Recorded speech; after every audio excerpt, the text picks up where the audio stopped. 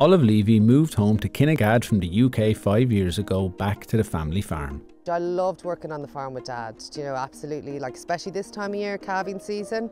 We'd always be out, yeah, I calved my first cow when I was 8. So yeah, we always had to chip in, like any rural family farm, everyone had to chip in, but I particularly loved it.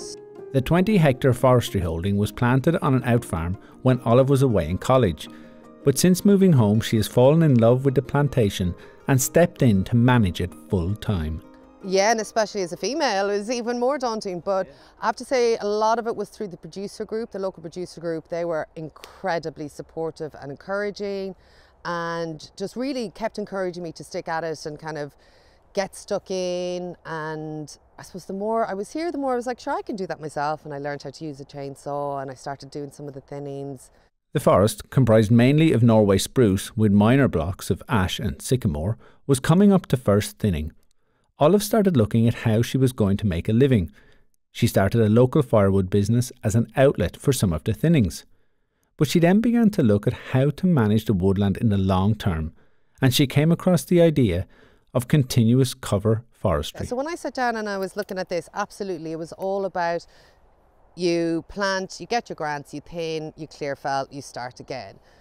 But I was sitting thinking about that going, well, that doesn't really make any sense for me, because if we were to do clear fell, we'd be clear felling this in what, 15 years, which would be nice to get a nice little pot of money.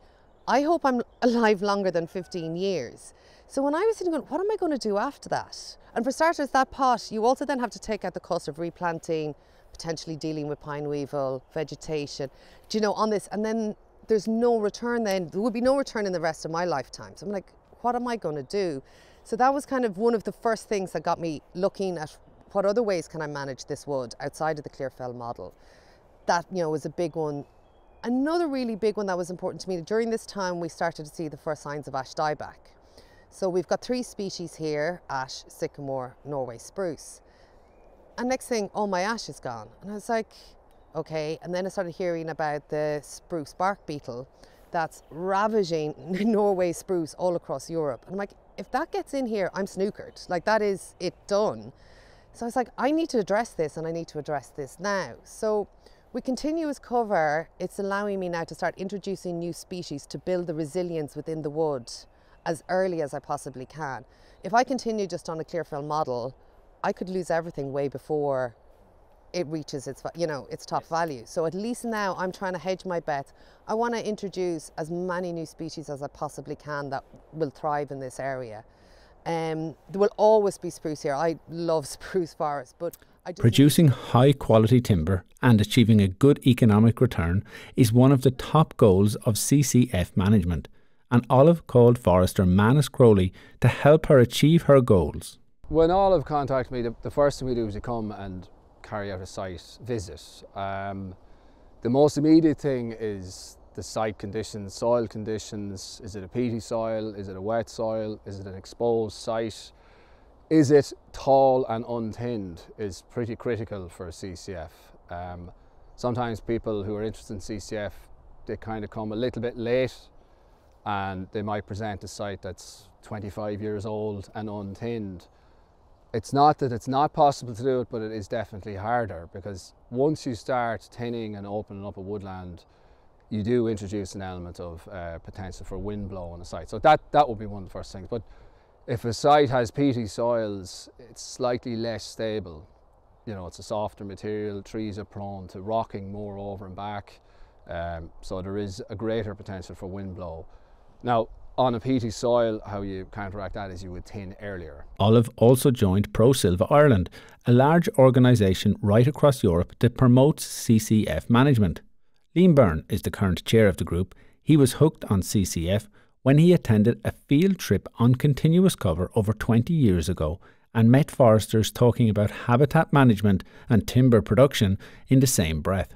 Just listening to the enthusiasm, and his approach to forest management, and the integration of timber production and habitat habitat enhancement and protection, I was enthralled by that. Hugh Denman was there that day, and he was talking about red squirrels and timberjack harvesters in equal measure, and timber production and birds nesting in the forest. Whereas before that, it was always seen as cutting trees conflicted with the protection of a forest, and to think that we could integrate all functions into the one forest absolutely enthused me. And so that was back around 1999, 2000. So from ever since, we've been on a journey. Manus has been working with Olive since the first thinning on site, and they've been implementing CCF principles from the beginning. The very first intervention is relatively similar to a standard first thinning. There's a few subtle differences in that you would possibly have slightly wider spacing between the racks. A typical standard first thinning would be a 1 in 7, whereas with CCF you might try to push it to 1 in 8 or 1 in 10, whatever you can support. If you think about it, you've obviously left more trees in between the rack to work with in future, so potentially you have a longer period to have trees in the stand. Slight subtle differences would be removing larger trees from the stand earlier in the rotation. A conventional harvester would want to keep these trees because when you bring it to sawlog clear fell stage, you know, they can be bundled into sawlog, whereas we're trying to retain the stand for as long as possible. So by removing a larger tree, you're releasing the smaller trees around it, allowing them to grow to be larger trees. A typical crown thinning approach. This tree here is a very high quality sycamore tree. You can see it's got quite a clean stem up to about 5 or 6 meters. There's only a couple of branches up there, so it will produce a lovely sycamore sawlog in 40 or 50 years time or more. So what we do is we mark that tree for retention, so we use a white paint on that tree just to identify that as a high quality tree.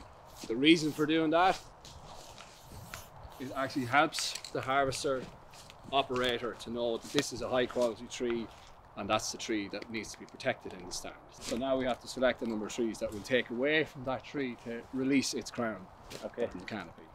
And Liam, with the from an operator's point of view, is this the colour system you always use, Liam?